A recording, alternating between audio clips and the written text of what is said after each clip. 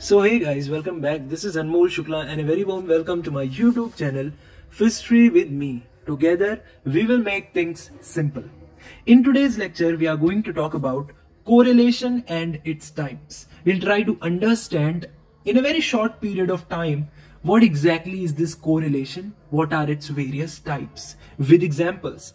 So let's start today's lecture. Will not take that much time and we'll understand this topic, and let's start the lecture. But before that, if you're new to the channel, subscribe and hit the bell icon to get the daily updates and notifications.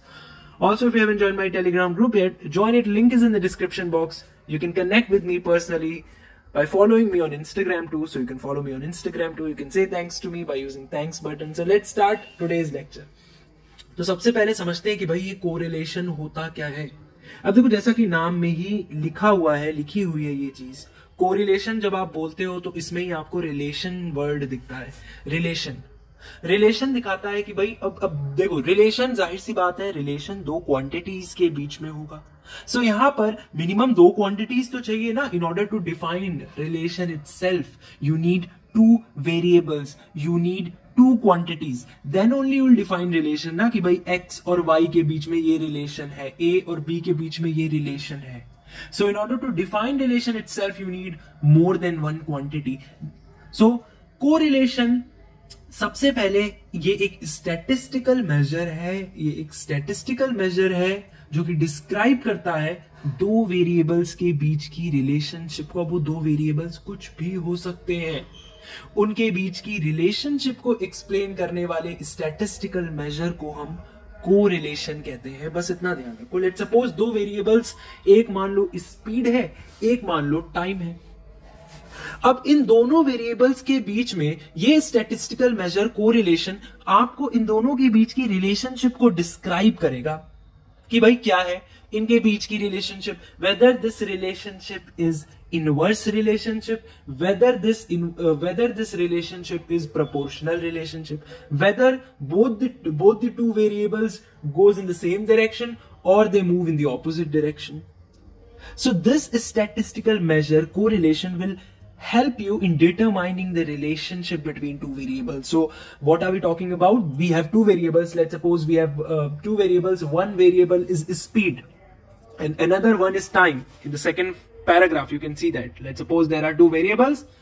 One variable is speed, simply speed, and one is time. Now the change in one variable here definitely creates an impact in another. Let's suppose we say that the speed is increasing. Now as the speed is increasing, let's suppose you have a scooty or you have a bike, you have a motorbike, or let's suppose you have a car. When you increase the speed, let's suppose you need to move from destination A to destination B. If you increase your speed, definitely you'll reach in less time. So definitely the change in one variable creates an impact in another variable. If you're going to increase your speed, definitely will take lesser time. So that's how correlation works. It tells us the relation between the variables. It tells us how the change in one variable will create an impact in another, how the change in one variable affects the other variable, how strong that effect is or how weak that effect is. It tells everything about that. It's a statistical measure that describes the relationship between two variables. And when we talk about relationship here, it means what we are talking about is how the one variable or the change in one variable impacts the other variable. So that's what correlation is. I hope मैं आपको clearly explain कर पाया हूँ आसान भाषा में कि भाई correlation क्या है. And with the example of speed and time, I hope it is crystal clear to you now. Now the third paragraph that you can see here is, it helps us to understand how changes in one variable relate to changes in another variable. So that's what we are studying till now. Okay, how the change in one variable, let's suppose how the change in speed or how the change in time relates to change in another variable. How the change in speed creates an impact on time.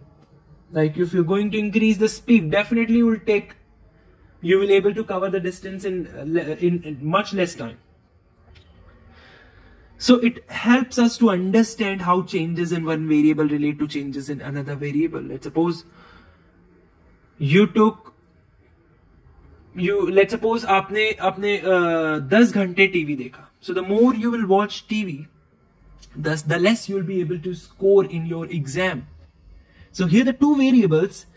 Can you see the relationship? How it works? What the relation is? Whether it is proportional or inverse? So I am saying कि भाई जितना ज़्यादा आप TV देखोगे उतने ही कम आपके marks आएंगे. So the relation here is inverse. The more you will watch TV, the increase in the number of hours that you're going to give or you're going to spend in TV or television, the less you'll be able to score in your exam. So that's how the relationship is here.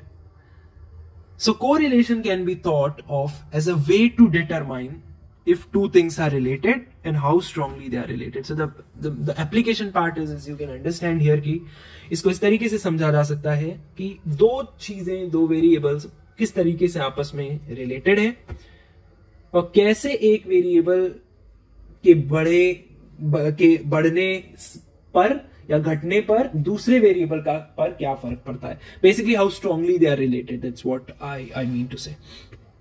Now let's see कि कितने तरीके के correlation देखने को मिलते हैं.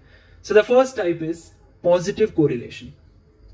Now when both the variables move in the same direction, अब दोनों ही variable अगर same direction में move करें और they have a relation of proportionality between them, उनके बीच में proportionality का relationship कहीं ना कहीं देखने को मिले. So वो positive correlation में होता है. Let's suppose the more you will exercise, the more fit you will be. So that's a proportionality relationship between the two variables here. Okay, the more you will exercise is one variable, and the more fit you will be is another variable, and both are moving in the same direction. Why? Because the more you will exercise, the more fit you will be. So there is a proportionality relationship between them. So it's a positive correlation because both of these variables moves in the same direction. Another example can be the amount of study and the percentage achieved in exam. So the more study you will do, the harder you will study, the more good your marks will be, the more good your percentage will be in your exam. So the amount of study and the percentage achieved in exam, that is also one of the example of positive correlation. Okay, so I hope you got an idea about positive correlation. Then what about negative correlation? Next. Now, when both of the variables, I hope you are aware now, when both of the variables move in opposite direction, so they don't move in the same direction like positive correlation. Now they move in opposite direction, so they don't have that proportionality relationship now. उनके बीच में अब inverse relationship होगी. Then it is said to be a negative correlation. So when one variable increases here, other tends to decrease. So example can be like, as one exercise more, the body weight decreases. So when you will exercise more, or you can say when one do more cardio, the body weight decreases. So definitely it's a negative correlation. The increase in one quantity or an increase in one variable decreases another variable. So that's a negative correlation. That is, the variables move in opposite direction. And one variable increases, other variable decreases. Sorry. So it can be the more you work, the less free time you will have.